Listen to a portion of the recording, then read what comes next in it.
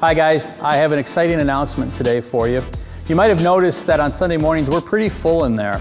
We've had our highest attendance over the last 2-3 Sundays since COVID, and so that puts us in a situation in which we've got to kind of look at what we do. If you remember, prior to COVID, we were running 2 services on a Sunday morning, and we are going to be going back to that. As you can tell, the primary reason is we're running out of chairs on a Sunday.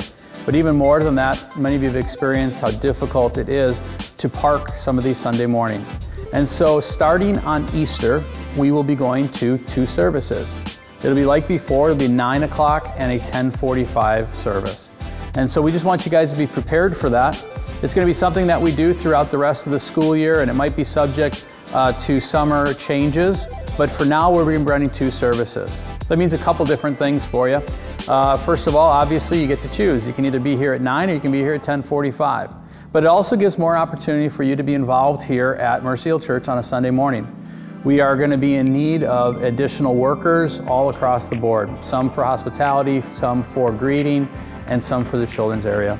And so this gives you an opportunity to find a place of ministry like we talked about a few weeks ago, finding a place of ministry in which you can build community even deeper.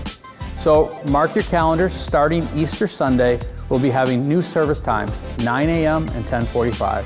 I hope you guys are excited about it because I know we are.